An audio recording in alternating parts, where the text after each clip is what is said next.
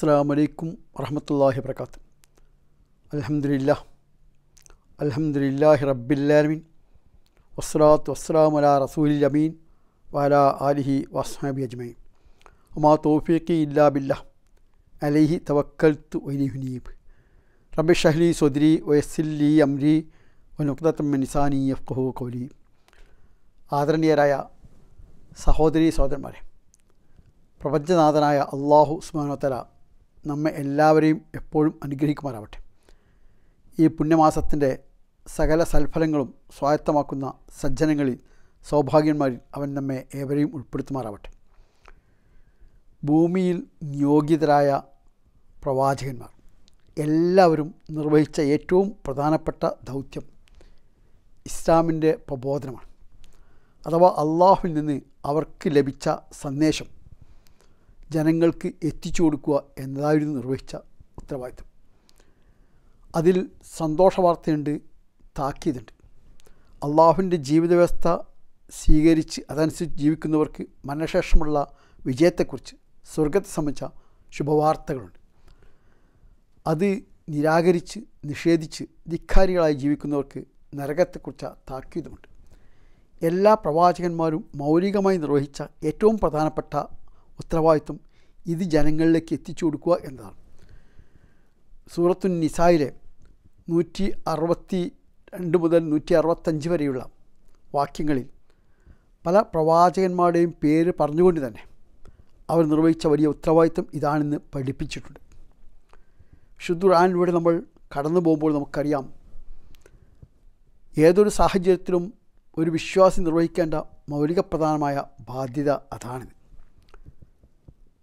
കൊലയാളിയോട് ഇസ്ലാമിക പ്രബോധനം നടത്തിയ സംഭവം ഖുർആനിലുണ്ട്. ആദം നബി അലൈഹി ഇസ്ലാമിയുടെ 2 മക്കൾ ഹാബീലും കാബീലും, അവർക്കിടയിൽ മത്സരമുണ്ടായി. പരിഹാരമായി ബലി നടത്താൻ തീരുമാനിച്ചു.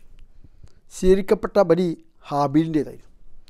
കോപാകുലനായ കാബീൽ പറഞ്ഞു, ല അക്തുലനക്ക, നിന്നെ ഞാൻ കൊല്ലുമെന്ന് പറഞ്ഞു. അത് കേട്ട ഹാബീൽ പറഞ്ഞത്, ലൈൻ ബസത്ത ഇലയ്യ യദക്ക ലി തക്തുലി മാ അന ബിബാസി ഇലയ്ക്ക ലി അക്തുലക്ക. എന്നെ കൊല്ലാൻ നിൻ്റെ കൈ എൻ്റെ നേരെ നീട്ടിയാലും പകരം നിന്നെ കൊല്ലാൻ ഞാൻ എൻ്റെ കൈ നിൻ്റെ നേരെ നീട്ടുകയില്ല, ഉയർത്തുകയില്ല, ഞാൻ കൊല്ലുകയില്ല. അതിന് കാരണം പറഞ്ഞു. അതിൽ ഇസ്ലാമിക പ്രബോധനത്തിൽ അടിസ്ഥാന ആശയമുണ്ട്. ഇന്നി അഖാഫുല്ലാഹ റബ്ബൽ ആലമീൻ, ലോകരക്ഷിതാവായ അള്ളാഹുവിന് ഞാൻ ഭയപ്പെടുന്നു. അങ്ങനെ കൊലയാളിയോട് പോലും പ്രബോധനം നടത്തിയ സംഭവം വിശുദ്ധ ഖുർആൻ വിശദീകരിച്ചിട്ടുണ്ട്. ജയിലിൽ വെച്ച് പ്രബോധനം നടത്തിയ സംഭവം ഖുർആനിലുണ്ട്. യൂസുഫ് നബി അലൈഹി ഇസ്ലാം ജയിലിൽ ആയിരിക്കെ അദ്ദേഹത്തിൻ്റെ 2 ജയിൽ കൂട്ടുകാർ അവർക്ക് കണ്ട സ്വപ്നത്തെക്കുറിച്ച് വിശദീകരണം ചോദിച്ചു. ആ വിശദീകരണം നൽകുന്ന സന്ദർഭത്തിൽ അത് നൽകുന്നതിന് തൊട്ട് മുമ്പായി പറഞ്ഞത് വളരെ വലിയ ഇസ്ലാമിൻ്റെ അടിസ്ഥാന ആശയം അവരെ പഠിപ്പിക്കുകയായിരുന്നു. അർബാബും മുതഫർരിഖൂന ഖൈറും അമില്ലാഹുൽ വാഹിദുൽ ഖഹാർ. ഒരുപാട് ഇലാഹുകളാണോ, ദൈവങ്ങളാണോ, അഥവാ മനുഷ്യ സമൂഹം പൂജിച്ചുകൊണ്ടിരിക്കുന്ന ഒരുപാട് ദൈവങ്ങളാണോ നല്ലത്, അതോ പ്രപഞ്ചത്തൊക്കെ സൃഷ്ടിച്ച് സംരക്ഷിക്കുന്ന, എല്ലാറ്റിനെയും നിയന്ത്രിക്കുന്ന പരമകാരുണികനായ പരമാധികാരിയായ അള്ളാഹു? ആ പ്രബോധന ദൗത്യം ജയിലിൽ വെച്ച് നിർവഹിക്കുകയുണ്ടായി. വിമോചന സമരത്തിനിടയിൽ ഇസ്ലാമിക പ്രബോധനം നടത്തിയ സംഭവത്തിൻ്റെ വിശദീകരണം ഖുർആനിലുണ്ട്. മൂസ അലൈഹി ഇസ്ലാം അദ്ദേഹം നിർവഹിച്ച 3 ദൗത്യങ്ങളുണ്ട്. വിശുദ്ധ ഖുർആനിൽ ഏറ്റവും കൂടുതൽ പരാമർശിക്കപ്പെട്ട പ്രവാചകൻ ഹദരത്ത് മൂസാ നബി അലൈഹി ഇസ്ലാമയാണ്. കാരണം മറ്റ് പല പ്രവാചകന്മാർക്കും ഒരു ദൗത്യമേ ഉണ്ടായിരുന്നുള്ളെങ്കിൽ മൂസാ അലൈഹി ഇസ്ലാമയ്ക്ക് 3 പ്രധാന ദൗത്യം നിർവഹിക്കാനുണ്ടായിരുന്നു. ഒരു ഭാഗത്ത് ഇസ്ലാമിൻ്റെ പ്രബോധനം, ഫിറോനും സംഘവും അഥവാ കോപ്റ്റുകളായ ആളുകൾ, അവർ വംശീയവാദികളായിരുന്നു. ഇസ്രായേലി സമൂഹത്തിൻ്റെ കഠിന ശത്രുക്കളായിരുന്നു. ഇസ്രായേലിലെ അടിമകളാക്കി മാറ്റിയവരായിരുന്നു. രണ്ടാമതായി മൂസാ നബി അലൈഹി ഇസ്ലാമിക്ക് നിർവഹിക്കാനുള്ള ഉത്തരവാദിത്വം ആ അടിമകളാക്കപ്പെട്ട മർദ്ദിതരായ സ്വന്തം ജനതയുടെ വിമോചനമായിരുന്നു. മൂന്നാമത്തേത് ഇസ്രായേലി സമൂഹത്തിൻ്റെ സംസ്കരണമായിരുന്നു. അതുകൊണ്ടായിരിക്കാം മറ്റെല്ലാ പ്രവാചകന്മാരുടെയും സംഭവം വിശദീകരിച്ചതിനേക്കാൾ ഖുർആൻ ഏറ്റവും കൂടുതൽ വിശകലനം ചെയ്തത് മൂസാ നബി അലൈഹി ഇസ്ലാമയുടെ പ്രബോധന ചരിത്രമാണ്. ആ മൂസാ നബി അലൈഹി ഇസ്ലാം തൻ്റെ ജനതയുടെ വിമോചന സമരത്തിനിടയിലും ഇസ്ലാമിൻ്റെ പ്രബോധന ദൗത്യം നിർവഹിച്ചതായി നമുക്ക് കാണുവാൻ കഴിയും. അവിടെ വെച്ച് മൂസ അലൈഹി ഇസ്ലാം ഫിറോനോട് പറയുന്നുണ്ട്, തൻ്റെ കൂട്ടുകാരനായ സഹോദരനായ ഹാറൂൻ നബി അലൈഹി ഇസ്ലാമയുമുണ്ട്.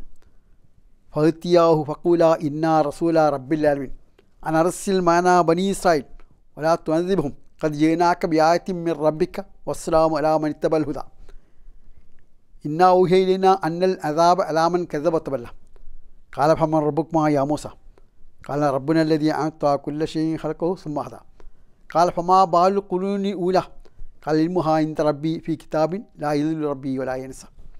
വിശദമായ ഒരു ഇസ്ലാമിക പ്രബോധനം നടത്തുന്നത്. ഫിറോനോട് പറഞ്ഞു, ഇസ്രായേലി സമൂഹത്തെ മോചിപ്പിക്കുക, അവരെ അയച്ചു തരിക, അവരെ പീഡിപ്പിക്കരുത്, അവരെ മർദ്ദിക്കരുത്. എന്നിട്ട് പറഞ്ഞു, ഞങ്ങൾ നൽകുന്ന സന്ദേശം എന്താണ്? അത് അള്ളാഹുവിൻ്റെ സന്മാർഗമാണ്. ആരെ സ്വീകരിക്കുന്നുവോ അവർക്ക് വിജയമുണ്ട്, അവർക്ക് സമാധാനമുണ്ട്. നിരാകരിക്കുന്നവർക്ക് ശിക്ഷയുണ്ട്. അപ്പോൾ അവർ ചോദിക്കുന്നുണ്ട്, ഫിറോൻ ആരാണ് നിങ്ങളുടെ റബ്ബ്? അപ്പോൾ എല്ലാറ്റിനും അതിൻ്റെ സൃഷ്ടി നൽകിയ, ജന്മം നൽകിയവൻ, പിന്നെ അവർക്ക് വഴി കാണിച്ചവൻ, ജീവിതത്തിന് വഴി കാണിച്ചവൻ, അഥവാ ഓരോ ജീവജാലങ്ങൾക്കും അവയുടേതായ ജീവിത വഴി കാണിച്ചവൻ. അപ്പോൾ ചോദിച്ചു, എങ്കിൽ പൂർവിക സമൂഹത്തിൻ്റെ അവസ്ഥ എന്താണ്? അതെനിക്കറിയില്ല, അത് പ്രപഞ്ചാതനായ അള്ളാഹുവിൻ്റെ അടുത്തിലാണ് രേഖപ്പെടുത്തപ്പെട്ടത്. ഇങ്ങനെ വിമോചന പോരാട്ടത്തിനിടയിലും പ്രബോധന ദൗത്യം നിർവഹിക്കുകയുണ്ടായി ഹദരത്ത് മൂസാ നബി അലൈഹി ഇസ്ലാം. അന്ത്യപ്രവാചകനായ മുഹമ്മദ് മുസ്തഫ സ്വല്ലല്ലാഹു അലൈഹി വസല്ലം തൻ്റെ ജീവിതത്തിലുടനീളം നിർവഹിച്ച മഹത്തായ ദൗത്യം അതായിരുന്നുവല്ലോ. അവസാനം തൻ്റെ വിടവാങ്ങൽ പ്രസംഗത്തിൽ അവിടെ ഒരുമിച്ച് കൂടിയ 10,000-കണക്കിന് ആളുകളോട് ചോദിച്ചു, അലാഹൽ ബല്ലൗത്ത്, എനിക്ക് ലഭിച്ച സന്ദേശം നിങ്ങൾക്ക് എത്തിച്ചു തന്നിട്ടില്ലയോ? അഥവാ തൻ്റെ നിയോഗലക്ഷ്യം പൂർത്തീകരിച്ചില്ലയോ, നിർവഹിച്ചില്ലയോ എന്ന് ചോദിക്കാം. അത് വളരെ വ്യക്തമായി നമുക്ക് ബോധ്യപ്പെടുത്തുന്നുണ്ട്. മുഹമ്മദ് മുസ്തഫ സ്വല്ലല്ലാഹു അലൈഹി വസല്ലമയുടെ ഏറ്റവും വലിയ നിയോഗലക്ഷ്യം അള്ളാഹുവിന് ലഭിച്ച സന്ദേശത്തിൻ്റെ പ്രബോധനമായിരുന്നു, അതിൻ്റെ പ്രചാരണമായിരുന്നു. അത് ഞാൻ നിർവഹിച്ചില്ലേ എന്ന് ചോദിച്ചു. അത് പറഞ്ഞു, ബലാ ഖദ് ബല്ലഗ്ത യാ റസൂലല്ലാഹ്, തീർച്ചയായും അങ്ങ് അത് നിർവഹിച്ചിരിക്കുന്നു. അങ്ങക്ക് അള്ളാഹുവിന് ലഭിച്ച സന്ദേശം ഞങ്ങൾക്ക് എത്തിച്ചു തന്നിരിക്കും.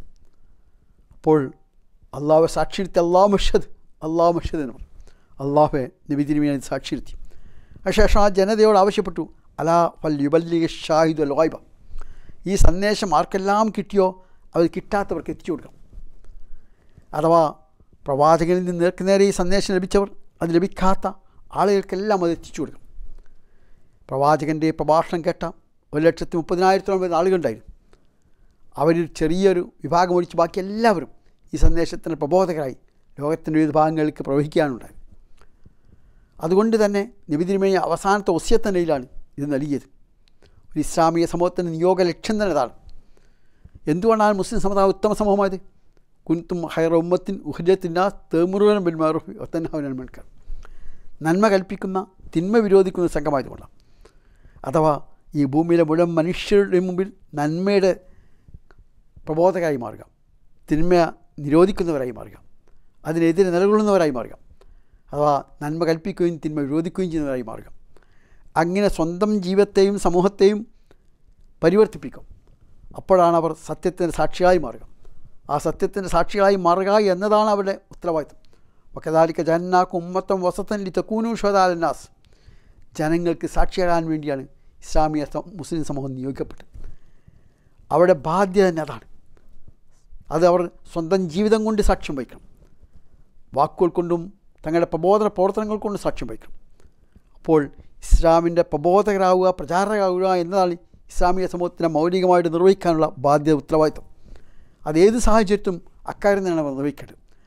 അങ്ങനെ നിർവഹിക്കുക എന്നതാണ് ഭൂമിയിൽ മനുഷ്യൻ ചെയ്യാൻ കഴിയുന്ന ഏറ്റവും മഹത്തായ കാര്യം. അതുകൊണ്ട് അള്ളാഹു ചോദിക്കുന്നുണ്ട്, ഒമൻ അഹ്സനു ഖൗലൻ മിമ്മൻ ദഅ ഇലല്ലാഹ് വഅമില സ്വാലിഹൻ വഖാല ഇന്നനീ മിനൽ മുസ്ലിമീൻ. ആരാണ് അള്ളാഹുവിൻ്റെ മാർഗ്ഗത്തിലേക്ക് ക്ഷണിക്കുന്നതിനേക്കാൾ ഉത്തമമായ വാക്ക് പറഞ്ഞാൽ? നാം നേരം വെളുത്ത് വൈകുന്നേരം ആകുമ്പോൾ ആയിരക്കണക്കിന് വാക്കുകൾ പറയാറുണ്ട്. പക്ഷേ ഏറ്റവും ഉത്തമമായ വാക്ക് എന്താണ്? ഒമൻ അഹ്സനു ഖൗലൻ മിമ്മൻ ദഅ ഇലല്ലാഹ്, അള്ളാഹുവിലേക്കുള്ള ക്ഷണമാണ്, ഇസ്ലാമിൻ്റെ പ്രബോധനമാണ്, ആ സന്മാർഗത്തിൻ്റെ പ്രചാരണമാണ്. അതിനേക്കാൾ നല്ലൊന്ന് ഭൂമി നിർവഹിക്കാനേ ഇല്ല. ഒമൻ അഹ്സനു ഖൗലൻ മിമ്മൻ ദഅ ഇലല്ലാഹ് മാത്രമല്ല വഅമില സ്വാലിഹൻ, സൽക്കർമ്മങ്ങൾ പ്രവർത്തിക്കണം, കർമ്മം കൊണ്ട് സാക്ഷ്യം വഹിക്കണം.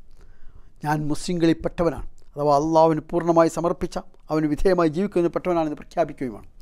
ഇതിനേക്കാൾ നല്ലൊരു കാര്യം ഈ ഭൂമി നിർവഹിക്കാനേ ഇല്ല. മാത്രമല്ല എത്ര മഹത്തായ കാര്യമാണിത്. ഒരാൾ ഇസ്ലാമിനെക്കുറിച്ച് പഠിപ്പിച്ചു കൊടുത്തു. അയാൾ സ്വീകരിച്ചു, സന്മാർഗം സ്വീകരിച്ചു. എങ്കിൽ അയാളുടെ തലമുറയുടെ ഖിയാമത്ത് നാൾ വരെ എത്ര പേരുണ്ടോ അവിടെയെല്ലാം സുഹൃത്തുക്കളുടെ അംശം തീർച്ചയായും ആ പ്രബോധനം ലഭിക്കും. നബി തിരുമേനി സ്വല്ലല്ലാഹു അലൈഹി വസല്ലം ഹദരത്ത് അലി റളിയല്ലാഹു അൻഹു ഒരിക്കൽ പറയുന്നുണ്ട്, ലാൻ യഹ്ദി അല്ലാഹു ബിക റജുലൻ ഖൈറുൻ ലക മിനദ് ദുനിയ വമാ ഫിഹാ. ഒരു മനുഷ്യൻ നീ വഴി നന്നാവുന്നതാണ് ഈ ദുന്യാവും അതിലുള്ള എല്ലാം നേടുന്നതിനേക്കാൾ നിനക്ക് നല്ലത്. അപ്പോൾ ഈ ഭൂമിയിൽ മനുഷ്യൻ നിർവഹിക്കാനുള്ള ഏറ്റവും വലിയ ദൗത്യം എന്നാണ്, മാത്രമല്ല ഏറ്റവും മഹത്തായ കൃത്യം അതാണ്. അതാണെങ്കിലോ അതിരുകളില്ലാത്ത സൽഫലങ്ങൾ, മനുഷ്യ മനസ്സുകൾക്ക് സങ്കല്പിക്കാൻ കഴിയാത്ത സുഹൃത്തുക്കൾ നേടിത്തരുന്ന അതിമഹത്തായ കൃത്യമാണ്. അഥവാ അതിനെ നിർവഹിച്ചില്ല എങ്കിലോ വല നിസലി ഉറുസിലഹിം വല നിർസൽ മുർസലും. അതുകൊണ്ട് ആരിലേക്കാണ് നിയോഗിക്കപ്പെട്ട് അവർ ചോദിക്കപ്പെടും, ആരെയാണെന്ന് ചോദിച്ചാൽ അവരും ചോദിക്കപ്പെടും. അഥവാ നമ്മുടെ ദൗത്യം ഉത്തരവാദിത്വം പൂർത്തീകരിച്ചില്ല എങ്കിൽ ബല്യമാവുനിക്ക എന്ന് പ്രവാചകനോട് പറഞ്ഞു, നിനക്ക് അവതീർണമായത് നീ ജനങ്ങൾക്ക് എത്തിച്ചു കൊടുക്കണം. നമുക്ക് കിട്ടിയ സത്യം നമ്മൾ എത്തിച്ചു കൊടുക്കുന്നില്ലെങ്കിൽ നമ്മൾ കുറ്റവാളികളാവും, നമ്മൾ ശിക്ഷാർഹരായി മാറും. എന്താണ് ഇസ്രായേലി സമൂഹത്തിന് ശപിക്കപ്പെടാൻ കാരണമെന്ന് ഖുർആൻ പറഞ്ഞിട്ടുണ്ട്. അവർ നന്മ കൽപ്പിച്ചിരുന്നില്ല, തീമ തടഞ്ഞിരുന്നില്ല. അതായത് നമുക്ക് ഈ ഭൂമി നിർവഹിക്കാനുള്ള ദൗത്യം ഇതാണെന്ന് മാത്രമല്ല, ആ ദൗത്യം നിർവഹിക്കാതിരിക്കുക എന്ന കുറ്റകൃത്യം കൂടിയാണെന്നും മനസ്സിലാക്കേണ്ടതുണ്ട്. എന്താണ് ഈ ദൗത്യം നിർവഹിക്കുക എന്ന് നമ്മൾ ചെയ്യേണ്ടത്? തീർച്ചയായും ഈ രാജ്യത്തെ പ്രബോധരായ ആളുകളെക്കുറിച്ച് നമ്മൾ മനസ്സിലാക്കണം. അവർ നമ്മുടെ കൗമാണ്. വിശുദ്ധ ഖുർആൻ്റെ ഭാഷയിൽ ഈ ലോകത്തുള്ള മുഴുവൻ പ്രബോധരായ ആളുകൾ നമ്മുടെ കൗമാണ്. എല്ലാ പ്രവാചകന്മാരും തങ്ങളുടെ പ്രബോധരെ വിളിച്ചിരുന്ന യാ കൗമീ, എൻ്റെ ജനങ്ങളെ, എൻ്റെ ജനതയെ, എൻ്റെ നാട്ടുകാരെ, എൻ്റെ കൗമേ എന്നായിരുന്നു. സ്നേഹപൂർവ്വമാണ് ആ വിളി. സാധാരണമായ കാരുണ്യത്തിൻ്റെതാണ് വിളി. സ്നേഹോഷ്മളമായ കാരുണ്യ നിരതമായ വിളിയാണത്. നീണ്ട 950 വർഷം ഇസ്ലാമിക പോവൻ നടത്തിയിട്ടും സ്വീകരിക്കാത്തവരെക്കുറിച്ച് വരെ നൂന് ബലിസാം വിളിച്ചത് റബ്ബിന്നീ ദൗത്ത് കൗമീലു മനഹാർ, ഞാൻ എൻ്റെ ജനതയെ രാപ്പകൽ ഭേദമില്ലാതെ വിളിച്ചു. പരസ്യമായി വിളിച്ചു, രഹസ്യമായി വിളിച്ചു. അവരെ നിരന്തരമായി പ്രബോധിച്ചു. അഥവാ നീണ്ട വർഷങ്ങൾ ഇസ്ലാമിക പോവൻ നടത്തിയിട്ടും സ്വീകരിക്കാത്ത ജനതയെക്കുറിച്ച് വരെ എൻ്റെ കൗം എന്നാണ് പറഞ്ഞത്. എല്ലാ പ്രവാചകന്മാരും തങ്ങളുടെ പ്രബോധരെ യാ കൗമീ എന്ന സ്നേഹപൂർവ്വമായ വിളിയാണ്. പക്ഷെ നമ്മുടെ സമൂഹത്തിൽ നമ്മുടെ കൗം എന്ന ആരെക്കുറിച്ച് നമ്മൾ പറയാം? നമ്മൾ പരിശോധിക്കേണ്ട ഒരു കാര്യമാണ്. അറബി പേരുള്ള ആൾക്കൂട്ടത്തെ നമ്മളിവിടെ കൗമെന്ന് പറയും. അതേസമയം സഹോദര സമുദായങ്ങൾ നമ്മളെ കൗമെന്ന് പറയാറില്ല. ശുദ്രാൻ്റെ ശൈലിക്കും പ്രയോഗങ്ങൾക്കും എതിരാണ്. അതുകൊണ്ട് ഈ രാജ്യത്തെ മുഴുവൻ മനുഷ്യൻ നമ്മുടെ കൗമാണെന്ന ബോധം നമുക്ക് ഉണ്ടാവേണ്ടതുണ്ട്. ഖുർആനിൽ 300-ലേറെ സ്ഥലങ്ങളിൽ കൗം എന്ന പദം പ്രയോഗിച്ചിട്ടുണ്ട്. സ്വന്തം ജനതയെ സംബോധന ചെയ്യാനുള്ള വാക്കാണ് അതെന്നർത്ഥം. മാത്രമല്ല പ്രബോധരായ ആളുകൾ നമ്മുടെ സഹോദരന്മാരാണ്. ഇന്നമൽ മുഅ്മിനൂന ഇഖ്വ, വിശ്വാസികൾ തീർച്ചയായും പരസ്പരം സഹോദരന്മാരാണെന്ന് പഠിപ്പിച്ച ഖുർആൻ. മനുഷ്യരെന്ന നിലയിൽ എല്ലാവരും സഹോദരന്മാരാണ്.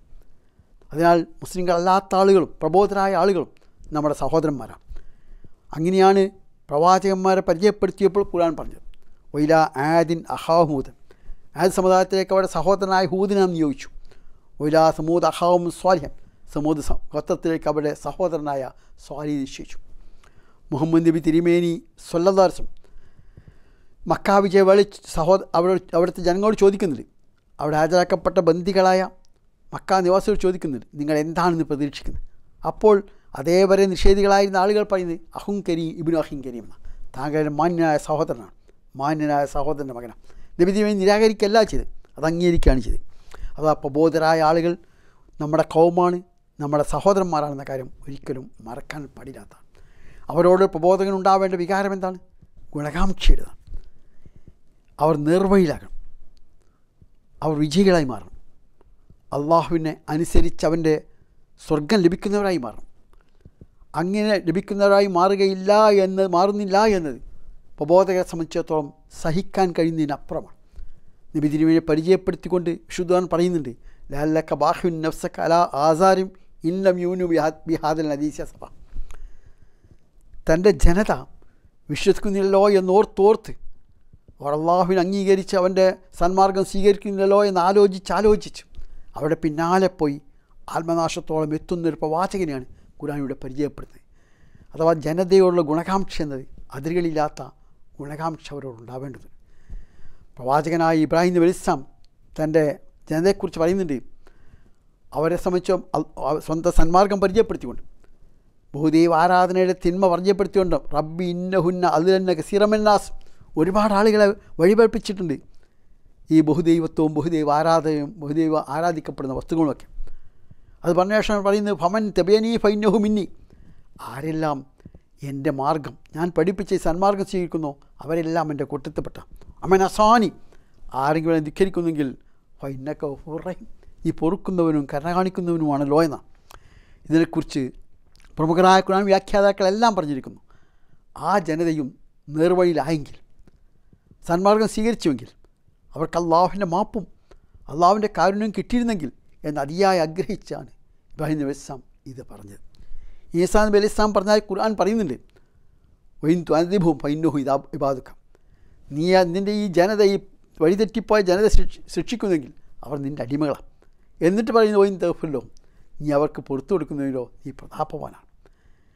സ്വന്തം ജനതയെ ഇவ்விധം ആഗ്രഹിച്ച, നേർവഴിയിലാകണമെന്നും വിജയിക്കണമെന്നും ആഗ്രഹിച്ചവരായിരുന്നു എല്ലാ പ്രവാചകന്മാരും എത്തത്. ഇവിടെയും അതാണ് നമുക്ക് കാണാൻ കഴിയുന്നത്. വധിക്കപ്പെട്ട മനുഷ്യൻ സ്വർഗത്തിലെത്തിയ ശേഷം തൻ്റെ ജനത തൻ്റെ അവസ്ഥ അറിഞ്ഞ് നേർവഴിയിലായെങ്കിൽ എന്ന് ആഗ്രഹിക്കുന്ന ഒരു കഥ സൂറത്ത് യാസീനുണ്ട്. കേലതുഹലിൽ ജന്ന കാലത്തെ കൗമി യാലമൂൻ ബിമാ ഒഫറലി റബ്ബി വജാലനി മിനൽ മുക്രമീൻ. അയാൾ സ്വർഗപ്രവേശനത്തിന് അവസരം ലഭിച്ചപ്പോൾ പറയുകയാണ്, എൻ്റെ ജനത ഇത് അറിഞ്ഞിരുന്നെങ്കിൽ, എനിക്ക് എൻ്റെ നാഥൻ പുറത്തു തന്നത്, എനിക്ക് ഈ മഹത്തായ സ്ഥാനം ലഭിച്ചത്, ആദരണീയമായ അവസ്ഥയിൽ ഞാൻ എത്തിയത്, ഇതൊക്കെ എൻ്റെ ജനത അറിഞ്ഞ് അവരും നേർവഴിയിലായിരുന്നെങ്കിൽ എന്ന് കൊന്ന കൊലയാളികളെക്കുറിച്ച് പറയുന്നൊരു മാനസികാവസ്ഥയുണ്ട്. അതായിരിക്കണം തീർച്ചയായും പ്രബോധകരുടെ മനസ്സ്. അത്രയേറെ അവർക്ക് ഈ രാജ്യത്തെ ജനങ്ങളെ സ്നേഹിക്കുന്നവരാണ്, അവരോട് ഗുണകാംക്ഷ കൊടുക്കുന്നവരാണ്, അവരെ തങ്ങളുടെ സഹോദരന്മാരെ കാണാൻ കഴിയണം, അവരുമായി വലിയ അടുത്ത ആത്മബന്ധം പുലർത്തുന്നവരായി മാറണം. അപ്പോൾ അവരോടുള്ള ഈ ഗുണകാംക്ഷ അത്ര തന്നെ പ്രധാനമാണ്. അവരോട് കാണിക്കേണ്ട, അവരുടെ ഭാഗത്തുനിന്നുണ്ടാകുന്ന എതിർപ്പുകളുടെ നേരെയുള്ള ക്ഷമ. അതാ സ്വാഭാവികമായും ഇതിനിഷ്ടപ്പെടാത്ത മനുഷ്യൻ ശീലിച്ചു വന്ന ശരിയോട് വിട പറയാൻ പ്രയാസമായിരിക്കും. ആചാരങ്ങളും പാരമ്പര്യങ്ങളും മുറുകെ പിടിക്കുന്ന പ്രകൃതമാണ് മനുഷ്യനുള്ളത്. അവ കൈവിടാൻ ആരും അങ്ങനെ സന്നദ്ധമാകണമെന്നില്ല. അതുകൊണ്ട് തന്നെ സത്യപ്രബോധകരായ ആളുകൾ പലപ്പോഴും എതിർപ്പുകൾ നേരിട്ടിട്ടുണ്ട്. പ്രവാചകന്മാരെല്ലാം എതിരാളികളെ അഭിമുഖീകരിക്കേണ്ടി വന്നിട്ടുണ്ട്. അവിടെ കഠിനമായ പീഡനങ്ങൾ ഏറ്റുവാങ്ങേണ്ടി വന്നിട്ടുണ്ട്. ഒരിക്കൽ പോലും പ്രബോധകനായ പ്രവാചകൻ തൻ്റെ പ്രബോധകരോട് പ്രതികാരം ചെയ്തില്ല. അവിടെ നേരെ ആയുധമെടുത്ത് പൊരുതിയിട്ടില്ല. മറിച്ച് ക്ഷമയും സഹനവുമാണ് പാലിച്ചത്. അക്കാര്യം അങ്ങനെ ആയിരിക്കണമെന്ന് ഖുർആൻ പഠിപ്പിക്കുന്നുണ്ട്. അതുകൊണ്ടാണ് മൻ അഹ്സനു ഖൗലൻ മിമ്മൻ ദാ ഇലല്ലാഹ് വഅമില സ്വാലിഹൻ വഖാല ഇന്നനീ മിനൽ മുസ്ലിമീൻ എന്ന് പറഞ്ഞ ശേഷം വലാ തസ്തവിൽ ഹസനത്തു വല സയ്യ, നന്മയും തിന്മയും തുല്യമാവുകയില്ല. പിന്നെ പറഞ്ഞു ഇത് സയ്യത്ത ബിൽ ഹസന, നന്മ കൊണ്ട് അല്ല, ഏറ്റവും നല്ല നന്മ കൊണ്ട് തിന്മയെ തടയാം. ഏറ്റവും നല്ല നന്മ കൊണ്ട് തിന്മയെ തടയാം. അതിനെക്കുറിച്ച് ഖുർആൻ വ്യാഖ്യാതക വിശദീകരിച്ചത് തിന്മയെ നന്മ കൊണ്ട് തടയുക എന്ന് പറഞ്ഞാൽ പ്രതികാരം ചെയ്യാതിരിക്കുക മാത്രമല്ല, തിന്മ ചെയ്യുന്നവർക്ക് നന്മ ചെയ്യുക എന്നതാണ്, അവർക്ക് ഉപകാരം ചെയ്യുക എന്നാണ്. അപ്പോൾ അങ്ങനെ തിന്മയെ നന്മ കൊണ്ടാണ് തടയും. പക്ഷേ ഒമായുലക്കാഹ ഇല്ലല്ലദീന സബറു ഒമായുലക്കാഹ ഇല്ലാതുഹല്ലദീൻ, ഇത് മഹത്തായ കൃത്യമാണ്. അപ്പോൾ എന്താ സംഭവിക്കുക? ശത്രു മിത്രപോലെയായി മാറും, എതിരാളി അനുകൂലിയായി മാറും, അകന്നു നിൽക്കുന്ന ആളുകൾ അടുത്തു വരുന്ന നല്ല കൂട്ടുകാരായി മാറും, അങ്ങനെ സന്മാർഗം സ്വീകരിക്കുന്നവരായി മാറും. ഫൈദല്ലദീ ബൈനക ബൈനുഹു അദാവത്തും കാന്നഹു വലിയ നമീം, ശത്രു പോലും ആത്മമിത്രത്തെ പോലെയായി മാറും. പക്ഷെ എന്ത് വേണം? തിന്മയെ നന്മ കൊണ്ട് തടയാം. തീനെ തീ കൊണ്ട് കെടുത്താൻ കഴിയില്ല, തീനെ വെള്ളം കൊണ്ട് കെടുത്താൻ കഴിയുള്ളൂ. പ്രതികാരം കൊണ്ട് ആരെയും സന്മാർഗത്തിലാക്കാൻ കഴിയില്ല. രണ്ട് തരം പ്രതികാരങ്ങളുണ്ട്. ഒന്ന് അവരോട് ഗുണകാംക്ഷ ചെയ്തുകൊണ്ട് ചെയ്യുന്ന പ്രതികാരം, അവരുടെ നന്മ ആഗ്രഹിച്ചുകൊണ്ട് ചെയ്യുന്ന പ്രത്യുപകാരത്തിൻ്റെ കാര്യം. അഥവാ ഇങ്ങോട്ട് ഉപകാരം ചെയ്യാത്തവരുടെ ഉപകാരം ചെയ്യുക, നന്മ ചെയ്യുക, എതിരാളി കൂടി നന്മ ചെയ്യാം. അപ്പോൾ അതാണ് ഏറ്റവും നല്ല നന്മ കൊണ്ട് തടയാൻ. അങ്ങനെ ചെയ്യുമ്പോൾ ശത്രു മിത്രത്തെപ്പോലെയായി മാറും. പക്ഷേ അത് ഏറെപ്പാർക്കും സാധ്യമല്ല. അതുകൊണ്ട് ഒമായുലക്കാഹ ഇല്ലല്ലദീന സബറു, ക്ഷമ പാലിക്കുന്നവർക്ക്, സമയം പാലിക്കുന്നവർക്ക് മാത്രമേ അത് സാധ്യമാവുകയുള്ളൂ. മാത്രമല്ല അത് ഒമായുലക്കാഹ ഇല്ലാതു ഹല്ലിനലീം, അള്ളാഹുവിൻ്റെ കാരുണ്യത്താൽ അവൻ അനുഗ്രഹത്താൽ മഹത്തായ ഭാഗ്യമുണ്ടാവും. ആ സൗഭാഗ്യന്മാർക്ക് ഈ അവസരം ലഭിക്കുകയുള്ളൂ എന്നർത്ഥം. എന്നിട്ടൊരു കാര്യം കൂടി ഖുർആൻ ചേർത്ത് പറഞ്ഞു. അതെന്താണെന്ന് ചോദിച്ചാൽ മനുഷ്യ മനസ്സിൻ്റെ ഒരു പ്രകൃതമാണ്. ഒന്നിങ്ങോട്ട് പറഞ്ഞാൽ രണ്ടെണ്ണം പറയണം. ഒരു ആക്ഷേപം നടത്തിയാൽ അതിനേക്കാൾ കടുത്ത് മറുപടി പറയണം. ഒരു അക്രമം ചെയ്താൽ അതിനേക്കാൾ ശക്തമായി പ്രതികാരം ചെയ്യണം. ഇത് മനുഷ്യൻ്റെ പ്രകൃതമാണ്. പക്ഷേ അതിനെ ഖുർആൻ വിശേഷിപ്പിച്ച് പൈശാചികമെന്ന്. പ്രബോധകൻ്റെ ഭാഗത്ത് ഒരിക്കലും ഉണ്ടാകാൻ പാടില്ല. അത് പൈശാചിക ദുർബോധനമാണ്. അതുകൊണ്ടാണ് ഒയ്മ എൻസകന്നക മിനശ്ശൈത്വാൻ റസും ഫസ്തനിബിലായ എന്ന് അവിടെ പറയാനുള്ള കാരണം. തിന്മയെ നന്മ കൊണ്ട് തടയണം. അങ്ങനെ സാധിക്കുന്ന സൗഭാഗ്യന്മാരാണ്, ക്ഷമാശീലരാണ്. അത് സാധ്യമാകാതിരിക്കാനുള്ള കാരണം പിശാച്ചിൻ്റെ ദുർബോധനമാണ്. അങ്ങനെ സംഭവിക്കുമ്പോൾ അള്ളാഹുവിൽ അഭയം തേടണം.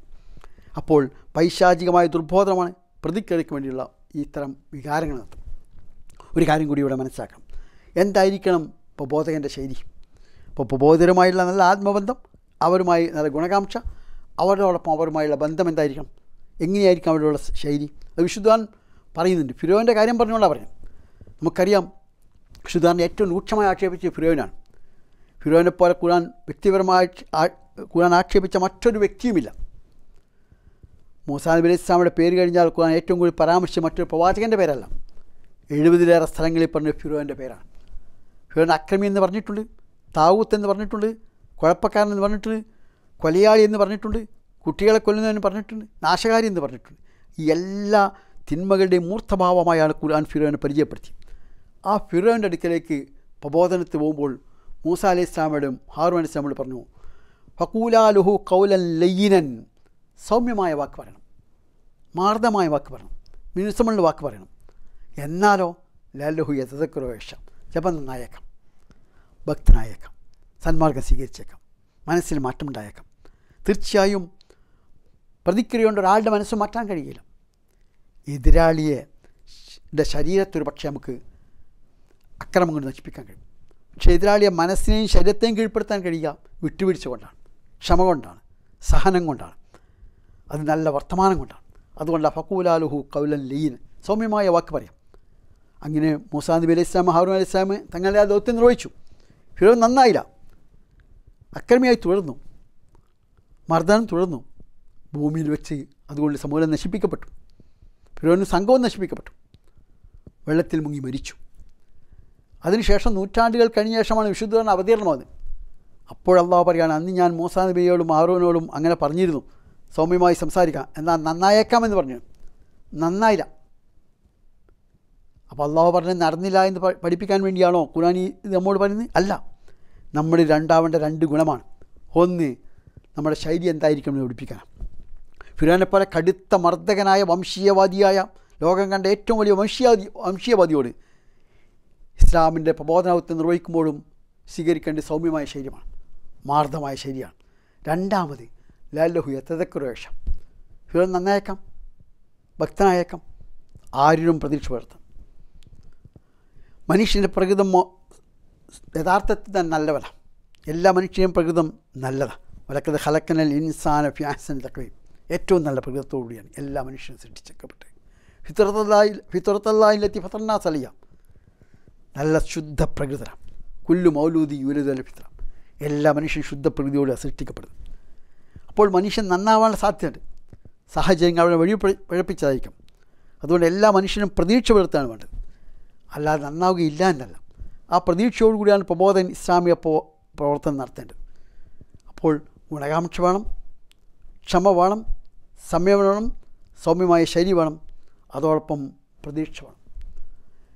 പ്രത്യാശയോടുകൂടിയായിരിക്കണം ഇസ്ലാമിക പ്രവർത്തനം നടത്തുന്നത്. അതിനുള്ള സാധ്യത ചരിത്രത്തിലുടനീളം ഉണ്ടായിട്ടുണ്ട്. ഉമർ ഫാറൂഖ് അത് കടുത്ത എതിരാളിയായിരുന്നു. പ്രവാചകനെ വധിക്കാൻ ഇറങ്ങി തിരിച്ച ആളാണ്, കടുത്ത ശത്രുവായിരുന്നു. പക്ഷേ എന്നിട്ട് പോലും നബി തിരുമേനി സ്വല്ലല്ലാഹു അലൈഹി വസല്ലമയുടെ പ്രാർത്ഥനയുണ്ടായിരുന്നു, ഫിറോൻ ഉമരുടെ കരങ്ങളാൽ ഇസ്ലാമിനെ ശക്തിപ്പെടുത്തണം. കടുത്ത എതിരാളിയുടെ സന്മാർഗത്തിന് വേണ്ടി, സന്മാർഗ സേവനത്തിന് വേണ്ടി പ്രാർത്ഥിക്കാം. ഇത് അസാധാരണമായൊരു മാനസികാവസ്ഥയാണ്. വിശാലതയ്ക്കേ സാധ്യമാവുകയുള്ളൂ. ഒരു പ്രബോധകൻ അങ്ങനെയാവണം. ലോകത്തോളം വിശാലമായ മനസ്സിൻ്റെ ഉടമയായിരിക്കും. അപ്പോഴേ കഠിനമായി എതിർക്കുന്നവർക്ക് പോലും സന്മാർഗം കിട്ടണമെന്ന് ആഗ്രഹിക്കാനും അവർക്ക് വേണ്ടി പ്രാർത്ഥിക്കാനും കഴിയുള്ളൂ. പ്രവാചകൻ്റെ പ്രാർത്ഥന അല്ലാഹു സ്വീകരിച്ചു. ചരിത്രത്തിൽ ഏറ്റവും കരുത്തനായ ഭരണാധികാരിയായി മാറി, മാതൃകായോഗ്യമായ വ്യക്തിത്വത്തിൻ്റെ ഉടമയായി മാറി. ഇതിൽ പ്രവാചകൻ്റെ പ്രാർത്ഥനയ്ക്ക് വലിയ പങ്കുണ്ട്. ആധുനിക കാലത്ത് പോലും ഇത് ഒട്ടേറെ ഉദാഹരണം നമുക്ക് കാണുവാൻ കഴിയും. നമുക്കറിയാം, നമ്മുടെ സമൂഹത്തിൽ ഇന്നത്തെ ലോകത്ത് നമ്മുടെ രാജ്യത്തുണ്ടാ വംശീയവാദക്കാൾ വലിയ വംശീയവാദികളുണ്ട്. ജർമ്മനിയിലെ ആൾട്ടർനേറ്റീവ് ഫോർ ജർമ്മനി. അത് വലിയ കടുത്ത വംശീയവാദികളുടെ സംഘടനയാണ്. അവിടുത്തെ മുസ്ലിങ്ങൾക്കെതിരെ ശക്തമായ നിലപാട് സ്വീകരിച്ച സംഘമാണ്. പക്ഷെ അവിടെ നേതാവായിരുന്നു ആർതർ വാഗ്നർ. അദ്ദേഹം ഇസ്ലാം സ്വീകരിച്ചു, സന്മാർഗം സ്വീകരിച്ചു. എത്ര കടുത്ത എതിരാളിയുടെയും മനസ്സ് മാറാനുള്ള സാധ്യത ഇന്നുമുണ്ടെന്നർത്ഥം. ഡച്ച് ഫ്രീഡം പാർട്ടിയുടെ നേതാവ് വാഗ്നർ ഒരുപക്ഷെ ഇവിടുത്തെ വംശീയവാദിയേക്കാൾ വലിയ വംശീയവാദിയാണ്. പള്ളികൾക്കെതിരെ സംസാരിച്ച ആളാണ്. അതോടൊപ്പം തന്നെ സ്ത്രീകൾ തലമറക്കാൻ പാടില്ലെന്ന് പറഞ്ഞ ആളാണ്. ഇസ്ലാമിൻ്റെ അവസാനത്തെ അടയാളവും തുടച്ചു മാറ്റാൻ ശ്രമിച്ച ആളാണ്. പക്ഷേ അദ്ദേഹം സന്മാർഗം സ്വീകരിച്ചു. അതിന് ആരും നന്നായേക്കാം. ഈ പ്രതീക്ഷയോടുകൂടിയാണ് ഏതൊരു പ്രബോധകനും തൻ്റെ ദൗത്യം നിർവഹിക്കേണ്ടത് എന്നർത്ഥം. വേണ്ടത് എന്താണ്? 2 കാര്യമാണ്. ഒന്ന്, നമ്മെ അനുഭവിച്ചറിയാൻ അവസരമൊരുക്കണം. ഏതൊരു മനുഷ്യനും തൻ്റെ അടുത്ത ബന്ധത്തിലൂടെ ഇസ്ലാമിനെ അനുഭവിച്ചറിയാൻ അവസരമുണ്ടാവുക. അനുഭവിച്ചറിയാൻ അവസരം ലഭിക്കുമ്പോഴാണ് ആളുകൾ വലിയ മാറ്റങ്ങളുണ്ടാവുക. ചരിത്രത്തിൽ ഒരുപാട് ഉദാഹരണങ്ങൾ അതിനുണ്ട്. ഒരു പക്ഷേ നമ്മുടെ വാക്കുകളെക്കാളേറെ, നമ്മുടെ നൽകുന്ന ലേഖനങ്ങളുടെ വായനക്കാളേറെ, പുസ്തകങ്ങൾ വായിക്കുന്നതിനേക്കാളേറെ ആളുകളെ സ്വാധീനിക്കുക നമ്മെ അനുഭവിച്ചറിയാൻ അവർക്ക് അവസരം ലഭിക്കുമ്പോഴാണ്. ആർതർ വാഗ്നർ പോലും അദ്ദേഹത്തിന് മുസ്ലിം സമൂഹവുമായി അടുത്ത് ഇടപെടാൻ അവസരം ലഭിച്ചപ്പോഴാണ് അദ്ദേഹത്തിന് മനംമാറ്റമുണ്ടായത്. എന്തിനേറെ ആധുനിക ലോകത്ത് ഇസ്ലാമിനെ അനുഭവിച്ചറിഞ്ഞ പലരും അങ്ങനെയാണല്ലോ ഉള്ളത്. ഒരു ചെറുപ്പക്കാരനാണ് ലോകത്താദ്യമായി വിശുദ്ധ ഖുർആൻ ഇംഗ്ലീഷ് ഭാഷയിലേക്ക് പരിഭാഷപ്പെടുത്തിയ പിക്താളിനെ ഇസ്ലാമിലേക്ക് വരാൻ കാരണക്കാരായത്. അദ്ദേഹം താമസിച്ചിരുന്ന ഫ്ലാറ്റിന് മുമ്പിൽ വീടുണ്ടായിരുന്നു. ആ വീട്ടിലേക്ക് ഒരു ദിവസം ഒരു ചെറുപ്പക്കാരൻ കയറി വന്നു. ആ വീട്ടുകാരനും ചെറുപ്പക്കാരനും സംസാരിച്ചുകൊണ്ടിരിക്കെ വീട്ടുകാരൻ രൂക്ഷമായി ആക്ഷേപിച്ചു. പക്ഷേ ആ ചെറുപ്പക്കാരൻ ഒരു മറുപടിയും പറഞ്ഞില്ല. അവസാനം ശകാരിച്ചു, പ്രതികാരമൊന്നും ചെയ്തില്ല. ഇതെല്ലാം കണ്ടുകൊണ്ടിരുന്ന പിക്താലിന് അത്ഭുതമായി. അദ്ദേഹം അടുത്തേക്ക് വിളിച്ചു. എന്താണ് സംഭവം എന്ന് ചോദിച്ചു. അപ്പോൾ പറഞ്ഞു, ഞാൻ അദ്ദേഹത്തിന് അല്പം പൈസ കടം വാങ്ങിയിരുന്നു. നിശ്ചയ സമയത്ത് കൊടുക്കാൻ കഴിഞ്ഞില്ല. അതിൻ്റെ പേരിലാണ് അദ്ദേഹം എന്നെ ആക്ഷേപിക്കുകയും ശകാരിക്കുകയും ചെയ്തത്. അപ്പോൾ ചോദിച്ചു, നിനക്കല്ല ആരോഗ്യമില്ലേ, എന്താ പകരം ചെയ്തു കൂടെ? ആ ചെറുപ്പക്കാരൻ പറഞ്ഞു, ഞാൻ ഒരു തെറ്റ് ചെയ്തിട്ടുണ്ട്, വാക്ക് പാലിച്ചിട്ടില്ല, കരാർ തെറ്റിച്ചിരിക്കും. ഇനി എന്നെക്കാൾ പ്രായമുള്ളൊരു മനുഷ്യനെ ഞാൻ അടിക്കോടി ചെയ്താൽ രണ്ടാമത് തെറ്റ് ചെയ്തവനായി മാറും. എൻ്റെ പ്രവാചകനായ മുഹമ്മദ് നബി പറഞ്ഞിട്ടുണ്ട്, വാക്ക് ലംഘിക്കാൻ പാടില്ലെന്ന്, കരാർ പാലിക്കണമെന്ന്.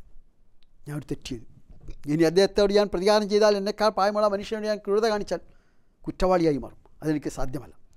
അപ്പോൾ പിക്താൽ ആലോചിക്കുകയായിരുന്നു, നൂറ്റാണ്ടുകൾക്ക് മുമ്പ് ജീവിച്ച നിരക്ഷരനായ മുഹമ്മദിൻ്റെ വാക്കുകൾ ഈ ചെറുപ്പക്കാരൻ ഇത്രയേറെ സ്വാധീനിച്ചോ? അങ്ങനെയാണ് പ്രവാചകനെ പഠിക്കാൻ മുതിർന്നത്. ആ പഠനമാണ് വിശുദ്ധ ഖുർആൻ്റെ പഠനത്തെ എത്തിച്ചത്. അങ്ങനെയാണ് ഖുർആൻ പഠിച്ചു, സന്മാർഗം സ്വീകരിച്ച് വിശുദ്ധ ഖുർആനിലെ ആഴത്തിൽ അറിവ് നേടി ആദ്യമായി വിശുദ്ധ ഖുർആൻ്റെ ഇംഗ്ലീഷ് പരിഭാഷ തയ്യാറാക്കിയ മുസ്ലിം പണ്ഡിതനായി അദ്ദേഹം മാറിയത്. എത്രയോ ആയിരക്കണക്കിന് ആളുകളാണ് ആ ഖുർആൻ പരിഭാഷ വായിച്ച് തെറ്റിദ്ധാരണ നിന്ന് നീങ്ങിയത്, സന്മാർഗം സ്വീകരിച്ചത്. നമ്മുടെ ഏറ്റവും വലിയ ഭദ്രത നമ്മൾ അടുത്താൻ അറിയാൻ അവസരമൊരുക്കി, അനുഭവിച്ചറിയാൻ അവസരമൊരുക്കി. ഇസ്ലാമിനെക്കുറിച്ച് തെറ്റായ ധാരണകൾ തിരുത്താൻ സന്ദർഭം ഉണ്ടാകണം. അതേക്കുറിച്ച് മനസ്സാക്കാൻ അവസരമുണ്ടാവണം. അത് സാധ്യമാകണമെങ്കിൽ ജനങ്ങളോട് ഒന്നിച്ച് നമ്മൾ ഇടപെടണം. നമ്മുടെ ജീവിതം അവർക്ക് മാതൃകയായി മാറണം. അതിനെക്കുറിച്ചാണല്ലോ സത്യസാക്ഷ്യമെന്ന് ഖുർആൻ പറഞ്ഞത്. പ്രവാചകന്മാർ നിർവഹിച്ച് അതാണെന്ന് നമ്മെ പഠിപ്പിച്ചിട്ടുണ്ട്. അതിനാൽ നമ്മുടെ ഈ പ്രതികൂലമായ സാഹചര്യത്തിൽ പോലും യഥാർത്ഥത്തിൽ നമ്മുടെ ഈ മൗലികമായ ബാധ്യത നിർവഹിച്ചാൽ ഇസ്ലാമിനുള്ള എതിർപ്പ് പോലും കുറയാനുള്ള വലിയ സാധ്യതകൾ. പലരും ഇസ്ലാമിനെ എതിർക്കുന്നത് അവർക്ക് ഇസ്ലാമിനെക്കുറിച്ച് അറിയാൻ അവസരം ലഭിക്കാത്തതുകൊണ്ടാണ്, ഗുരുതരമായ തെറ്റിദ്ധാരണ ഉള്ളതുകൊണ്ടാണ്. ഈ തെറ്റിദ്ധാരണയാണ് പലപ്പോഴും വലിയ ശത്രുതയായി, അകൽച്ചയായി, വിദ്വേഷമായി, വെറുപ്പായി മാറാറുള്ളത്. അതുകൊണ്ട് നമ്മൾ അടുത്തിടപഴകി ഇസ്ലാമിനെക്കുറിച്ച് അബദ്ധധാരണകൾ കരുതി വരുത്തി അതിനെക്കുറിച്ച് മനസ്സിലാക്കാൻ അവസരം എടുക്കുക. അപ്പോൾ എല്ലാവരും സന്മാർഗം സ്വീകരിക്കണമെന്നില്ല, പക്ഷേ എതിർപ്പെങ്കിലും ഇല്ലാതാവും. പ്രതിയോഗികൾ ചിലപ്പോൾ സുഹൃത്തുക്കളായി മാറും. അങ്ങനെയും ചരിത്രത്തിൽ ഒരുപാട് അനുഭവമുണ്ടല്ലോ.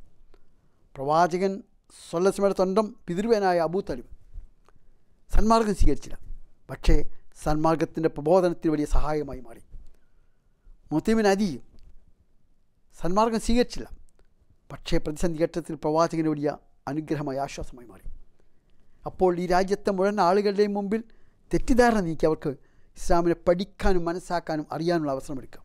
ബാക്കിയെല്ലാം അള്ളാഹുവിൻ്റെ തീരുമാനമാണ്. നമ്മുടെ ഉത്തരവാദിത്വം അതാണ്. അതിനാണ് ദഅവത്ത് നമ്മൾ പറയുക. നമ്മെ അനുഭവിച്ചും കേട്ടും പഠിച്ചും മനസ്സാക്കാൻ അവസരം എടുക്കുക. അങ്ങനെ നമ്മൾ അർപ്പിതമായ ബാധ്യത നമ്മൾ നിർവഹിക്കുക. അള്ളാഹുവിൻ്റെ മുമ്പിൽ നമുക്ക് ഏറ്റവും മഹത്തായ പ്രതിഫലം ലഭിക്കുന്നൊരു കാര്യം, നിർവഹിച്ചില്ലെങ്കിൽ ശിക്ഷ ഏറ്റുവാങ്ങേണ്ടി വരുന്ന കാര്യം. അതാണ് നമുക്ക് നിർവഹിക്കാനുള്ള ഈ ഭൂമിയിലെ ഉത്തരവാദിത്വം. ആ ഉത്തരവാദിത്വം യഥാവിധി നിർവഹിച്ച് അള്ളാഹുവിൻ്റെ പ്രതിഫലവും അവൻ്റെ പ്രീതി നേടുന്ന സജ്ജനങ്ങളിൽ അള്ളാഹു നമ്മെ ഏവരെയും ഉൾപ്പെടുത്തുമാറാവട്ടെ. നമ്മൾ വഴി ആരെങ്കിലും സന്മാർഗത്തിലായാൽ, ആരെങ്കിലും നല്ല മാറ്റങ്ങളുണ്ടായാൽ, ആ മാറ്റങ്ങൾ അവരുടെ കൂട്ടുകാർക്ക്, അവരുടെ സുഹൃത്തുക്കൾക്ക്, അവരുടെ മക്കൾക്ക്, പേരക്കുട്ടികൾക്ക്, അങ്ങനെ തലമുറകളായി കൈമാറ്റം ചെയ്യപ്പെടും. ആ സുഹൃത്തുക്കളെല്ലാം ഒരംശം നമുക്ക് വന്നുകൊണ്ടേയിരിക്കും. അങ്ങനെ മഹത്തായ സുഹൃത്തത്തെ ഉടമകളായി നമ്മൾ മാറും. അള്ളാഹുവിൻ്റെ സന്നി നമ്മൾ ഹാജരാക്കപ്പെടുമ്പോൾ നമ്മുടെ വലത് കൈയിൽ ആ സുഹൃത്തുക്കളുടെ മഹാശേഖരം അള്ളാഹുവിൻ്റെ മുമ്പിൽ സമർപ്പിക്കാൻ നമുക്ക് സാധിക്കും. അങ്ങനെ സാധിക്കുന്ന സജ്ജനങ്ങളിൽ, സൗഭാഗ്യന്മാരിൽ അവൻ നമ്മെ ഏവരെയും ഉൾപ്പെടുത്തുമാറാവട്ടെ. നമ്മുടെ പ്രവർത്തനങ്ങളെല്ലാം നമുക്ക് പരലോകത്ത് മഹത്തായ നേട്ടം നൽകുന്നതായി അവൻ സ്വീകരിക്കുമാറാവട്ടെ. റബ്ബന ആതിനാ ഫിദ്ദുനിയാ ഹസന ഫിൽ ആഖിറതി ഹസനതൻ വഖിനാ അദാബന്നാർ. റബ്ബന തഖബ്ബൽ മിന്നാ ഇന്നക അൻത സമീഉൽ അലീം വതുബ് അലൈനാ ഇന്നക അൻത തവ്വാബുർ റഹീം വഗ്ഫിർ ലനാ യാ ഗാഫിറുൽ മുദ്നിബീൻ വർഹംനാ യാ അർഹമർ റഹീമീൻ വസ്സലാമു അലൽ മുർസലീൻ വൽഹംദുലില്ലാഹി റബ്ബിൽ ആലമീൻ. അസ്സലാമു അലൈക്കും വറഹ്മത്തുള്ളാഹി വബറകാതുഹു.